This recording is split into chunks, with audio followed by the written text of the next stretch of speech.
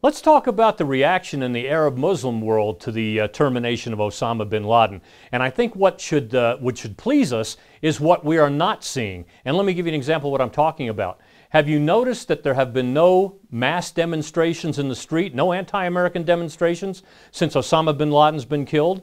There have been no flags burning in Palestine, in Syria, in Jordan, in Northern Africa.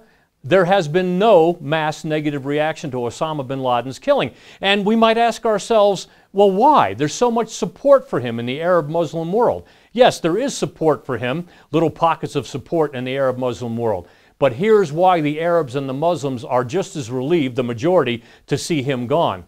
It's a little known fact that more Muslims have been killed in al-Qaeda's attacks than Westerners, than Christians, than Jews. Some estimate that 8 times as many Muslims have died in al-Qaeda's attacks than Jews and Christians and Westerners. So Arab and Muslim families have lost many, many more lives than we in the West have. Osama bin Laden was interviewed shortly after the U.S. embassies in the early 90s were bombed by al-Qaeda in Africa, and the interviewer said to Osama bin Laden, you know, many Muslims also worked in those embassies and were killed. How do you justify that? And Osama bin Laden said, if there is a Muslim who works for the infidel, then basically that Muslim is also an infidel and deserves to be killed, is expendable. That kind of ideology by Osama bin Laden and al-Qaeda is losing ground throughout the Arab and the Muslim world. His popularity, as a matter of fact, has dropped significantly in opinion polls in the last 5 years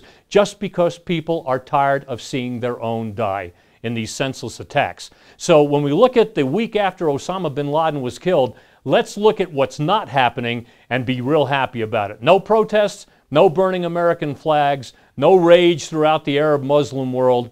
It's a good thing to see for America and for freedom-loving people everywhere.